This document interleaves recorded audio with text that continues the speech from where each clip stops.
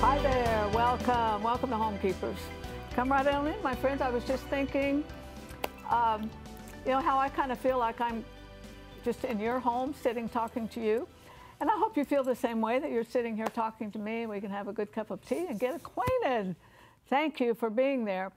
If you watched yesterday, I began an entire week with the missionary evangelist Bob Hoskins, who literally started preaching at the age of 7, never stopped, and he's been preaching for about 77 years now.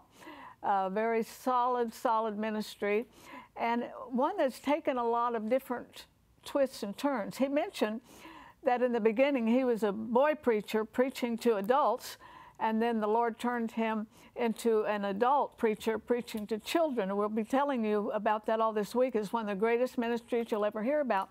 But today, very exciting time in his life when he took his family to the Middle East. They settled in Beirut, Lebanon, and I'm telling you the exciting things that went on there. Try to think, he established a theological seminary in the Middle East and churches, and then had to kind of get out for the sake of his own life. He needed to get out there. You've got to hear this story today. But before you can hear it, and you can meet him if you didn't meet him yesterday, I'm going to get with Stephanie, and we're going to make something really interesting called creamy doubled mashed potatoes. And the reason it's double, it has sweet potatoes and white potatoes in it. And a real simple recipe, because we wanted to give Bob Hoskins a lot of time. And so we haven't tried it. We're going to try it right in front of you, see how it is. But let me remind you again, we are viewer supported.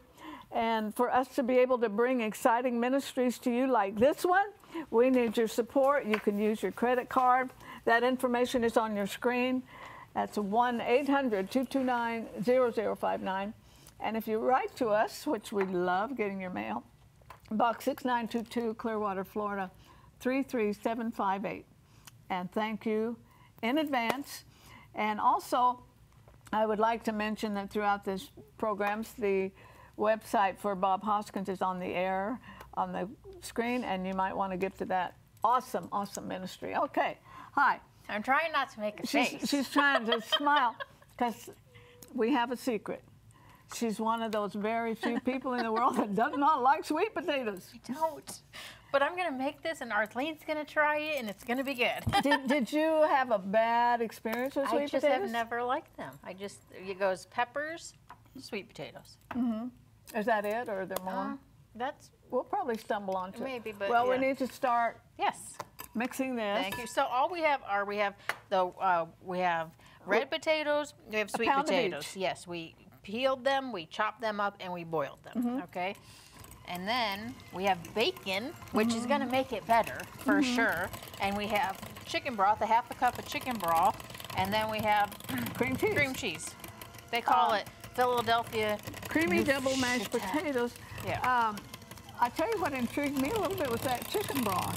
Oh yeah, I think that's going to add a nice flavor. Listen, we're all home, we're all cooking more, just trying to come up with different ideas for you, because I get in a rut and I make the same thing all the time, and it gets so boring, and I get so sick of all of it. Well, I was just mentioning, if you like this, it could save you one dish at Thanksgiving. Yeah. Put all together, because we usually do both kinds of potatoes at Thanksgiving.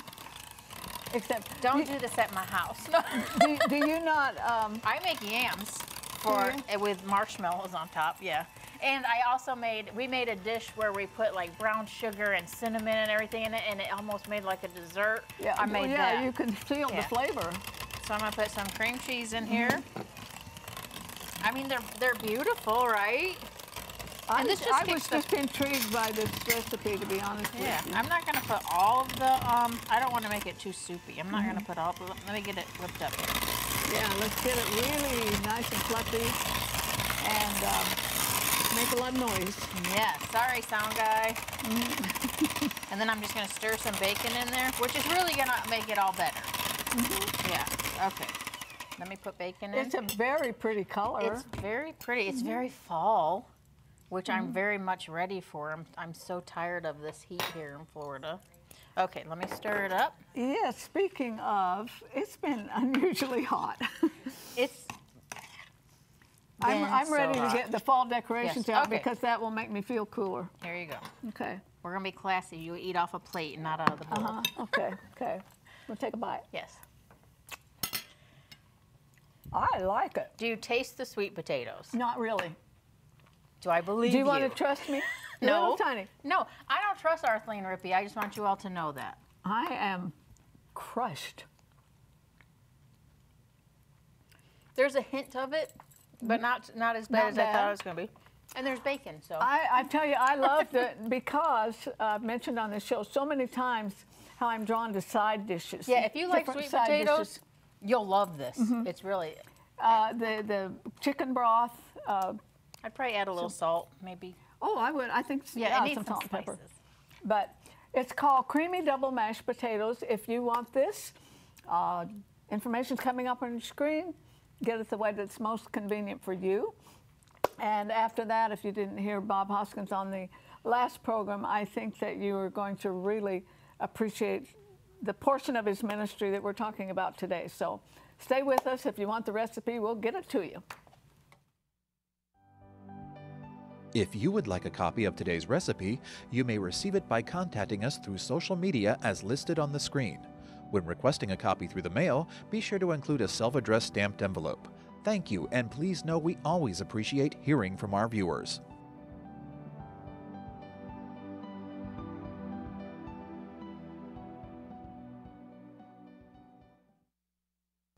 Well, Bob, as we continue this odyssey of your life, there should be a big movie made out of it, really, but this will have to suffice till that happens. When we left off on the last program, you had just reached that stage where you going in the ministry on your own now. Your family's somewhere else. You're 6 feet tall. You're not. Yeah. You're very young, but you're not that novelty anymore. And God had this wonderful plan for you for something completely different than preaching in American churches.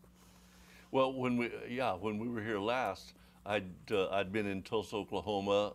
By then, they'd quit calling me Little Bobby. I was Bob Hoskins. And God spoke to me to go to the country of British Guyana, which I didn't even know where it was. Long story, to make it short. Within a couple of months, I arrived with no ticket to come home and $5.68. And how old were you? I was 18. And God kept his promise to me. By the third night, we were out in the open air, and for the next several weeks, I preached to 30,000 people a day. And it was the planting of the Assembly of God Church in British Guyana, which per population-wise has a higher percentage of Assemblies of God than any country in the world. That's kind of where it was born. And from there, I continued on in overseas evangelism.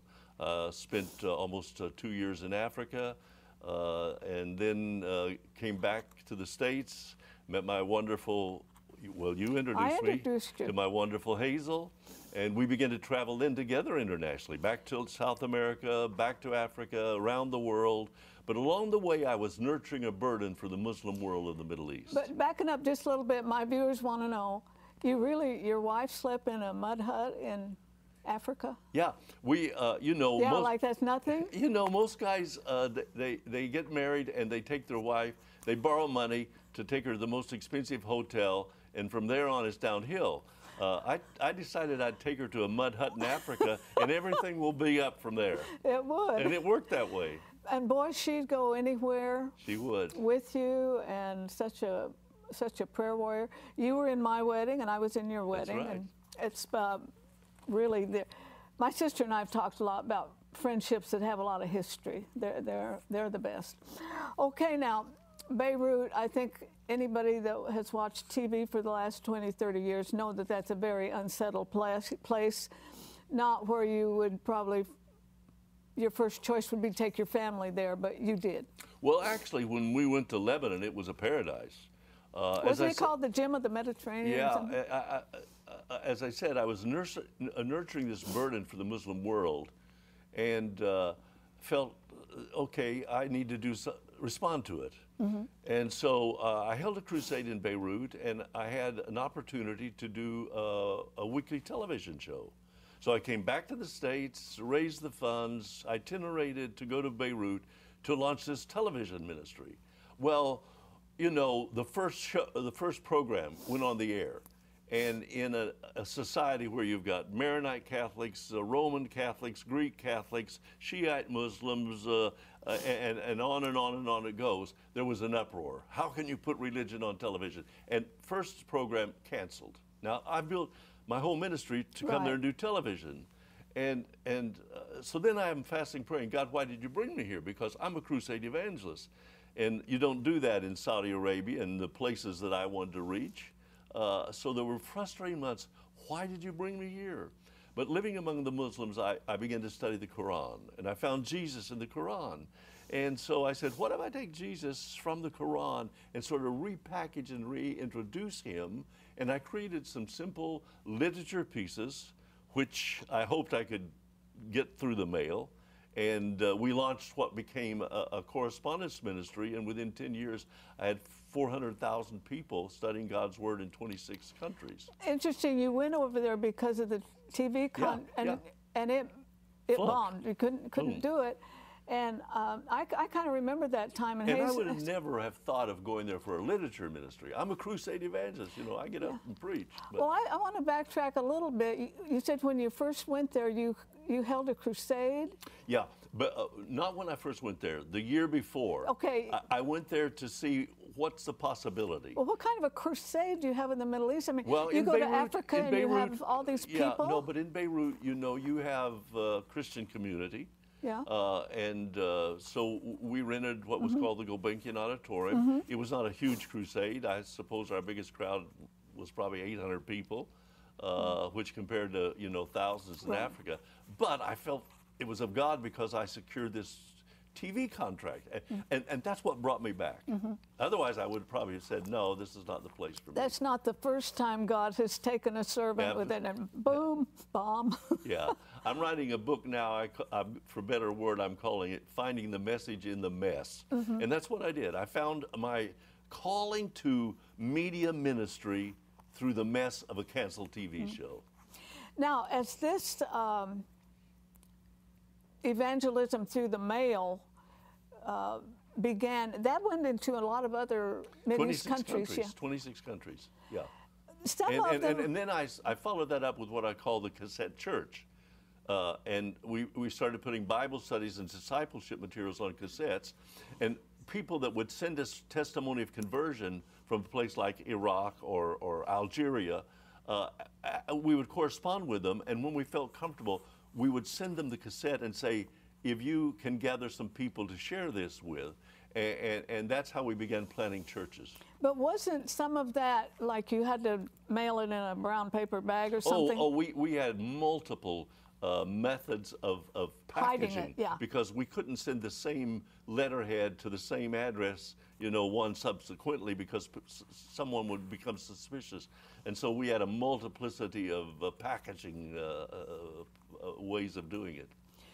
Because if they had found out this was a Christian organization sending this literature out, what would have happened? Well, nothing would have happened to us in Lebanon, but it would have been the repercussion for the people at the other end who were receiving the literature. That would have been the repercussion. Now, did you go into Iraq? I did. You know, we started the cassette churches, and we began to get reports about groups of bodies of believers that are forming around the cassette church. And I thought, well, I need to go visit some of them. And so I made this, I decided to go to Iraq, up in the northern part of Iraq, in Mosul, where we had a growing group of believers. Okay, was it not wise for an American to go there? Well, no, America had no relationship at that time with the USA. I mean, Iraq had no relationship. And so, a long story, but to make it short, my colleague and I were seized by the authorities. We were accused of being agents of the CIA. We underwent intensive interrogation, and only by a miracle of God, because a few weeks later they hung 16 people who had been accused of being CIA. And by God's grace, we escaped. So when I got back to Beirut, I said, you know, maybe that's not a good idea. Maybe instead of my going to them, I should bring them to me. And so I started a Bible college and began to invite these converts from these countries that felt called to ministry. And the Bible seminary that I started still flourishes throughout the Middle East today. I kind of got a chill when I read about this theological seminary right in the middle of the Middle East, which is so unstable. And we had students coming from Iraq, Iran, North Africa, Egypt. Among the students, most notorious students we had was he was the Archbishop of Nineveh. The Syriac church is the oldest church in the world, and they had a large body of ancient Christians in northern Iraq, and he was the Archbishop of Nineveh. And he was one that received our correspondence ministry and came to our school. And when everything folded in Beirut, I had to move the school out of Beirut. I said, where will I take them? Well, we had an orphanage in Egypt called Asut Orphanage. I said, I'll take them. Well, so I load up boxes of books and about 15 students, and we fly to Egypt. We get to the airport. None of them have visas, and the people in immigration are, ready to send us all back. But the Archbishop is with us, and by God's grace, he had worn his long robe and his cardinal's hat and his big gold cross, and that, by God's grace, the person in immigration was a Coptic. So he recognized him as an archbishop, and he began to make and exclaim over him. And the dean of our school, George Assad, said to the immigration, all of us are with him. This is the Archbishop's entourage, and they let all of us enter. That's awesome. Now, things began to get unstable. And that's putting it very mildly. Yes, very mildly. Was a war breaking out because you got the family out of the Middle East before you left? Right? Well, we had, we were in and out. You know Hazel very well. She's not easily pushed around. Yeah. We had, interesting, through your sister-in-law, we had a run-in. Hazel had a run-in with one of the most evil terrorist groups in the Middle East. And from that moment, they began to track us and threaten us. And several times, the American embassy told my wife that she had to get out of the country. And once she took the children to Cyprus, and after 3 days she came back and said, "I'd rather fight the terrorists than deal with 3 children in a hotel." So that's very true. But eventually, everything folded. We couldn't. The school couldn't operate. Moved it to Egypt. The correspondence ministry couldn't operate. I moved that to Cyprus. And in those last days, we came under ferocious attack. And I'm only alive by God's grace, is all I can tell you right now. But amazingly, our apartment was blown up. My car was blown up, and by God's grace, we survived. But the ministry still. You moved it, and it's still. Well, the churches we'd planted there continued to flourish, even though many of them immigrated out of the country. And so we had young people that had been converted in our ministry in Beirut that ended up in England and Australia and other countries planting churches. But praise the Lord for that. So the work continued to go. Okay, now I want to ask you how this feels. I heard this story that the family was gone, and there are commandos around your condo? Yeah. So no, I had gone back. I'd moved the family to the States. And I went back to discover that our apartment had been broken into. Everything of value had been taken out. And Hazel had a piano. And I said, they'll come back for the piano. So I'm going to get the piano out of here. So I got a couple of curtain movers to come and help me get the piano and took it to a fellow missionary's apartment where I was going to stay because I knew I couldn't stay in that apartment. They would come back for me. And our housekeeper, I brought her and another housekeeper from that building because they weren't safe there either. And we were staying in this missionary's vacated apartment. And about 7 in the evening, we hear this, all this racket downstairs. Look out and see there's this commando group two Jeep loads of them, and they jump out with their weapons, and they ran into the building. And I said to the two housekeeper ladies, they followed me when I brought the piano here, and now that they've come and they're gonna take me. So I locked them in the bathroom, and I went to the door so that they would take me immediately without finding out there were two ladies in there, because that, you know. And I heard them coming up the steps, and I heard them yelling and shouting, and then they came. We were on the 7th floor. It sounded like they came up to the 5th floor, and then it got quiet, very quiet, and then I heard them going back down.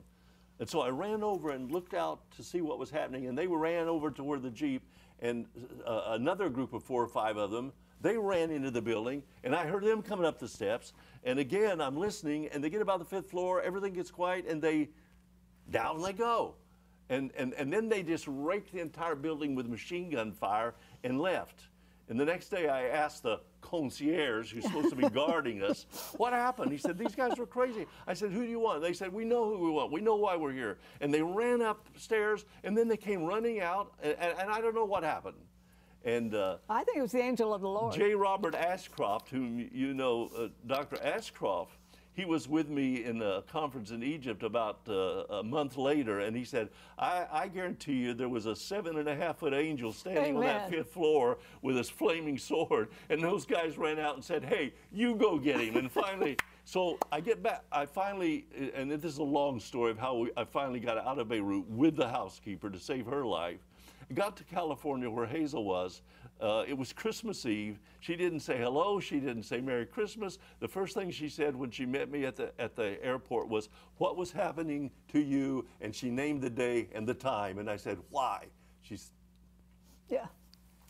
said, I was at the kitchen sink and I was overwhelmed with a grief I couldn't explain, and I began to travail for you. What was happening? And as we calculated the time, it was the exact moment those guys were running up the stairs with their machine guns that the Holy Spirit touched Hazel thousands of miles away to intercede. I'm telling you, Arthelene, this is real. This is real stuff. Absolutely real. And you got out of there, and that was a time when the Lord is going to introduce you to a whole nother ministry that is so thrilling. It gives me goosebumps to think about it. But I think people don't realize that there's a lot of places in the world where Christians are in danger. Oh, most of the world right now. You know, we talk about how we're persecuted in America. Give me a break, you know, give me a break. Yeah. Persecution, let me take you to northern Nigeria where Christians are being slaughtered. Let me take you to Burkina Faso where they're being killed every day. All around the world, there's more martyrdom now than in the whole history of the church. Exactly right. But when you look back on those few days, what are your thoughts? I mean, your car was bombed, your apartment was bombed. You kind of got your family out of the country, and you got out. You ran right to the airport, didn't you, when you saw the coast was clear? No, it was hard to get out because I did not want to leave Therese, the housekeeper, there, because she was from the Seychelles and she would have died. And so I went to the embassy to try to get them to give her a visa so I could bring her to America. And the ambassador said, "What in the world are you doing here? Don't you know that they're out to kill you? Get out of this country." And I said, "I'm not leaving without Therese." And he said, "We can't." I said, "I'm not leaving without Therese." And so they gave this Seychelles lady a visa to come to America. And then very perilously, we made our way outside of Beirut and got to Amman, Jordan. And then from Amman, we flew to Europe, and from Europe back to where Hazel met us at the airport. Okay, friends, I don't know about you, but this is going to be continued tomorrow because in many ways you haven't heard anything yet. That's why I wanted to bring it to you. You stay right there. I'll be right back.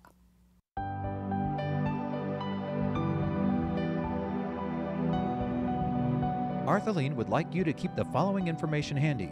You may contact Homekeepers by writing to Homekeepers, P.O. Box 6922, Clearwater, Florida 33758, or go to www.rippy.org. Remember, we always enjoy hearing from our viewers, and we thank you for your support.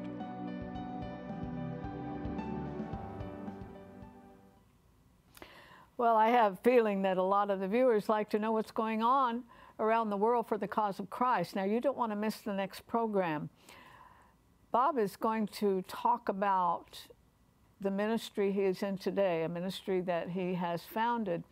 And you will be astounded when you hear about the numbers in that ministry. It's called One Hope, and it's a ministry to children around the world.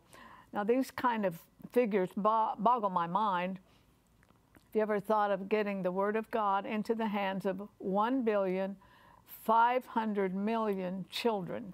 You're going to hear those kind of reports on the next program. I hope that you won't miss it. If you remember, on the first program, Bob told the story of how he was given a vision, lasted for several hours, and no one could deny that it was real, it was accurate. On this next program, I think he's going to tell us about how God gave him another vision where he saw the condition of the children around the world, and it was not a pretty picture. And that's where the One Hope ministry was born. All you mothers and grandmothers out there, I just don't want you to miss it. And please notice that when we have these programs streaming to you, there's a website there. And you can go to that website and learn a lot more about this ministry today. And if the Lord puts it on your heart to give to that kind of ministry, the information will be there for you. But I remember growing up in church, you know, my dad was a minister. And it was so thrilling when a missionary would come and they would bring artifacts from the nation where they ministered, and they'd put them on the altar. And I remember as a little kid, you know, going up and down and looking at those things that I'd never ever seen before and try to imagine what it would be like to be a missionary. Well, it's a lot different today. Thank God for airplanes that go around the world very quickly. There's a lot of short-term missions that you can take part in. Both of my children and their families take part in short-term mission efforts where they go and build houses and give out books and anything that missionary could be helped by them being there. A lot of ways, and we'll be talking about that. But I just wanted to put a spotlight on this ministry. The Lord definitely encouraged me to do it. And so I don't want you to miss the next program. It's going to be very thrilling. Until that time, remember, friend, there's no higher calling than that of a homekeeper. God bless you. If you should miss a Homekeepers program, you can catch up by going to www.ctnonline.com. Click on CTN Programs and then on Homekeepers.